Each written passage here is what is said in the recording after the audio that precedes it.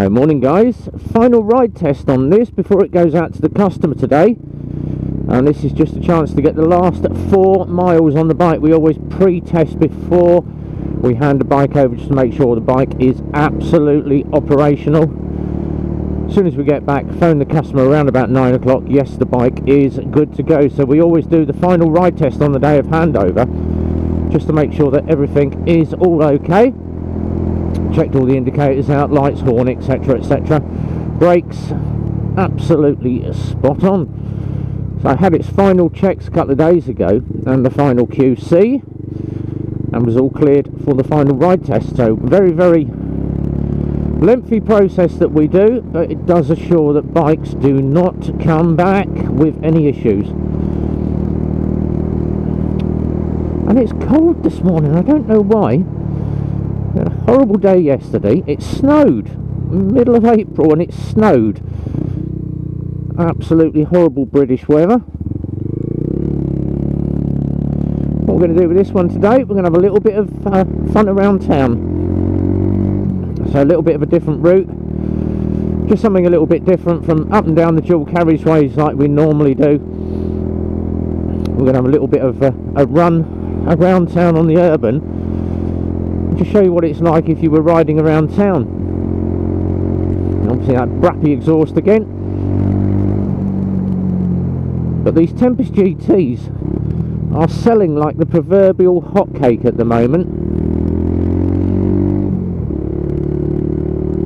Obviously on the display on this, we've been through this quite a few times. You've got your miles an hour, odometer down the bottom, fuel tank is off to the right on the LED display, and you've got a gear indicator. So 4th gear at the moment, sitting around about 30 mile an hour for the urban. But we have a little bit of a different run around today, and just show you how good the suspension is on this.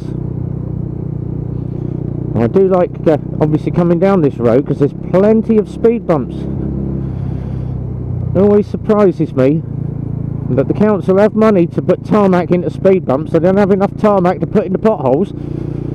If you've seen some of the rides that I do, the potholes on the roads in Milton Keynes are absolutely disgusting. Over the speed bumps, and a nice hard firm suspension.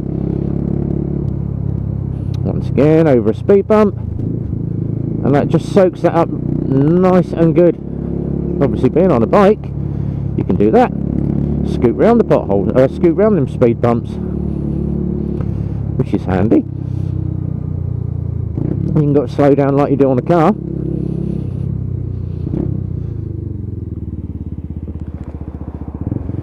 As always, gearbox on these is lovely and crisp. Clutch is adjusted absolutely perfect, and I'd always say if you've got problems changing gear, 9 times out of 10 it's going to be your clutch adjustment. But handles ever so well on these tyres, you can just weave it around. That tyre's nicely warmed up and scrubbed in for the customer, and these have been very well scrubbed in by me.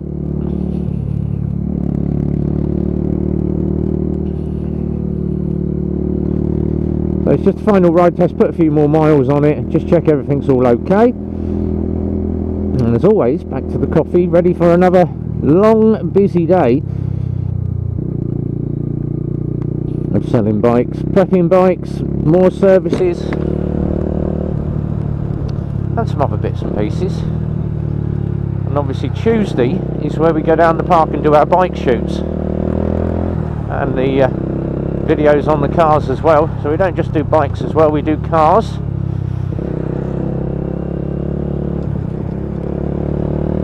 Nice big speed bump there.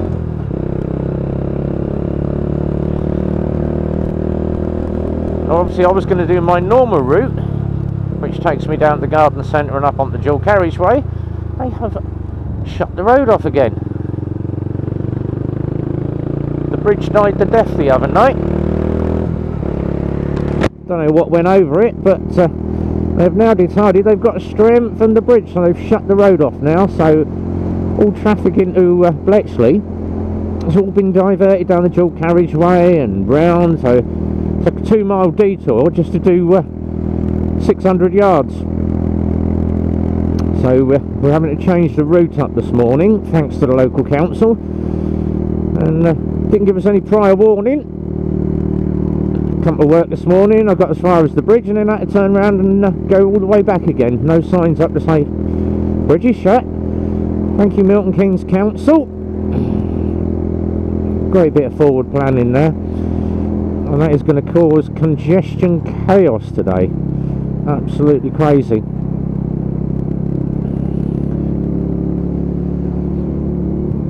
So 12.9 miles in. I may go 13 now, so I have 1 mile to do. We normally put about 20k, 13-14 miles on every bike. Make sure they're all good. But obviously with lockdown now, everybody was out last night having drinks, having pints. I was like, are we going for a pint, boys? No, I am not. I am not going to go and sit in a pub car park where there's hundreds of people sitting there with no masks on. I took a bottle of wine home and sat in the garden last night.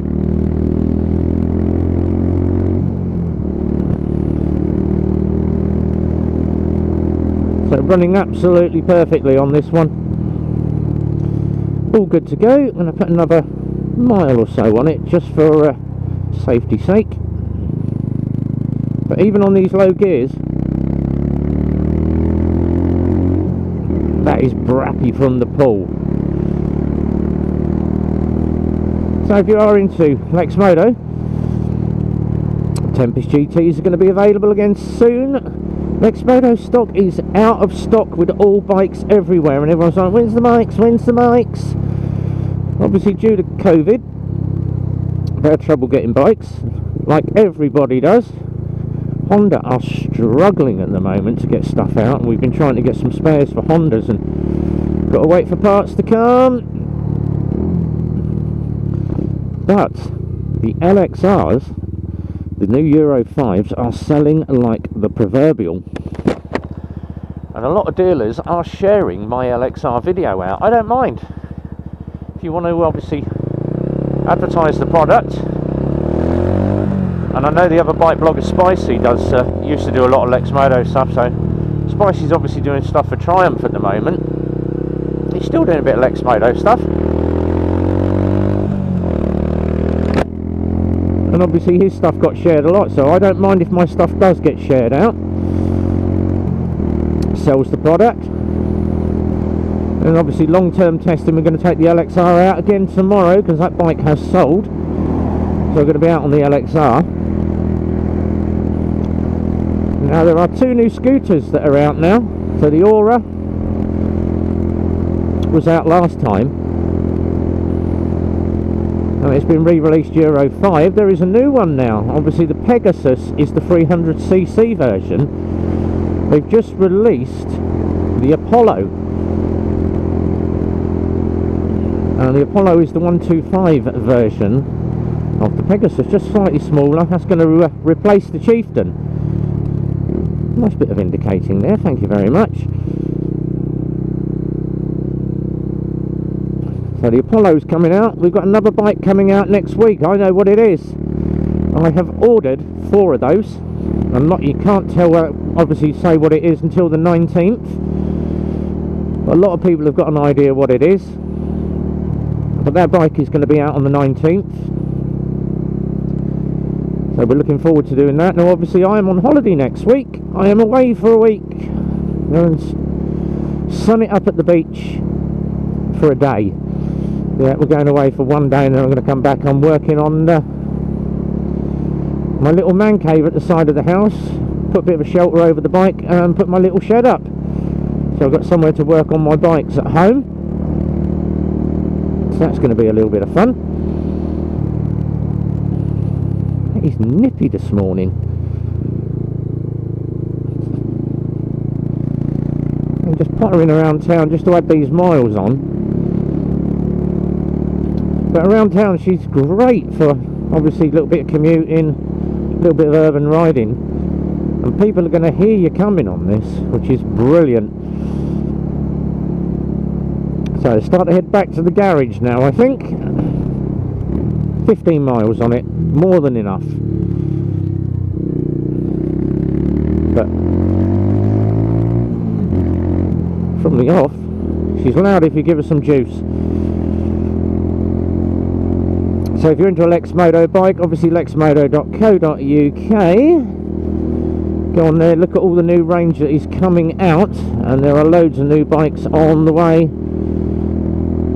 Some bikes are going to be discontinued, obviously with Euro 4 going to Euro 5, but most of them are going to be available, and there's loads of new models coming for Euro 5. And obviously I've been blitzing on saying I'd love to see another motocrossy style bike,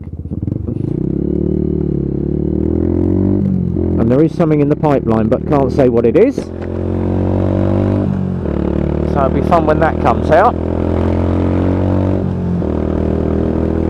But as always, if you happen to live near Milton Keynes or you're local to us, we can deliver. Check out the link at the bottom down here, Eclipse Motorcycles mk.co.uk. Number at the bottom 01908 643 603. Give the team a call. I'm following my Cypher video. Loads of people are inquiring about the Cyphers. I love those electric bikes. Cheap, easy to maintain. Now the servicing on a standard Lexmoto is 500 kilometers, 311 miles, then 1500, 932, and then you do every 3,000 kilometers. On those electrics, it's 500 miles, 1500 miles, and then every 1500 after. Servicing is going to be a hell of a lot cheaper. Not much to service on an electric bike, which is the best bit about it.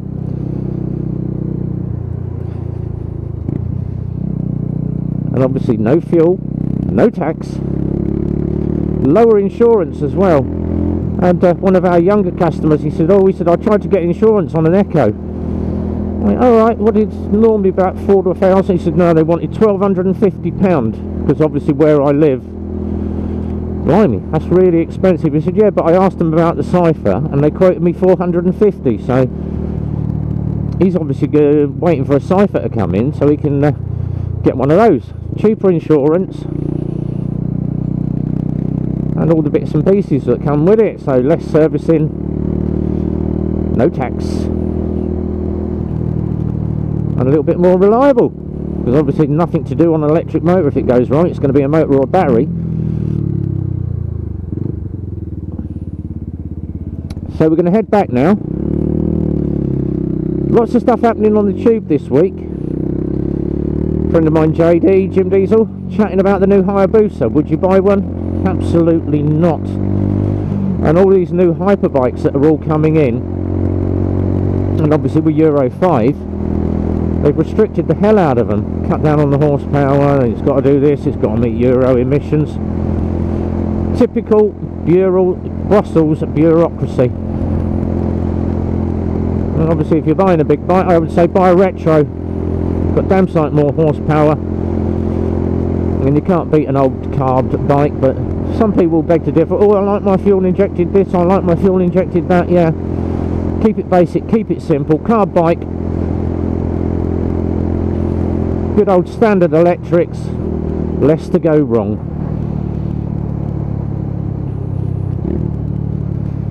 So heading back then, whatever you're doing this week, have yourself a good, and don't forget we'll see you on the live streams if you happen to hang around. All the bikers that are all listed down the bottom here. Have a look at the comments down the bottom. There's loads of bikers that I follow, and you can check them all out, and they all do live streams, most of them. Easiest way to find everything is off my website down here, bottom right, redbomb.co.uk. Pop on the social media page. It's got links to Instagram, Twitter, YouTube, Facebook, and links for Eclipse motorcycles, and also for my bike mover Andy. If you want to move a bike around the UK, Andy at Move Motorcycles moves a lot, and he moves a lot of expensive bikes like the Harleys, the Indians, and all the big bikes. So he's very good at what he does. As always, hit the subscribe button, give it that big thumbs up. If not, ka-ching, hit that notifications up the top. That will tell you, hit the bell to tell you when the next video is on the way. Leave your comments down the bottom.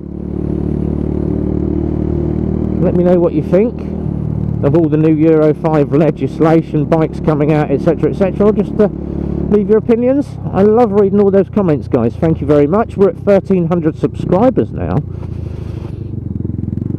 and my analytics are going absolutely mental. I'm spending about 3 hours a day just answering questions now. So whatever you're doing, if you're out riding this week, be well, ride safe, and as always, it's a big goodbye from me.